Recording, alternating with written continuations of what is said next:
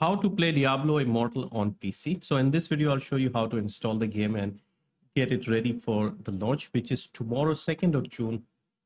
Game comes out on iOS, Android, and on PC through the Battle.net launcher, which is Blizzard's own client.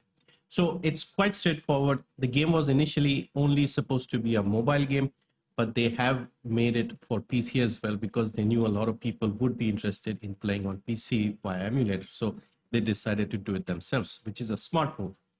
So first step, you need to have an account on Battle.net. So all you need to do is go to Battle.net, create an account here, the usual stuff, verify email and stuff like that. Once you have done that, download Battle.net launcher.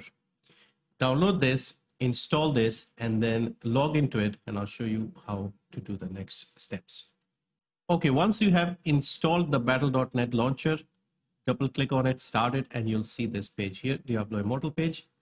Where it says play here, it should say installed for you because I've already installed it. It says play, but as you know, the game comes out tomorrow, so it's not available to play. So you can preload it. It is a 26 GB download, so it is surprisingly big, which gives me hope because most mobile games, when they make an emulator version for PC, it's usually the same size, which is 2-3 GB.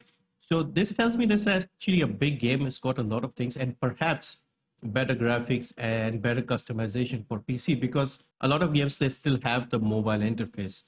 And when you play it on PC, it's not fun. So I'm hoping they make it so it feels like a PC game. This is also going to be a beta version, the PC version. The mobile versions will be full releases. So I'm guessing they are releasing it in beta so that people can give them feedback and they can improve it.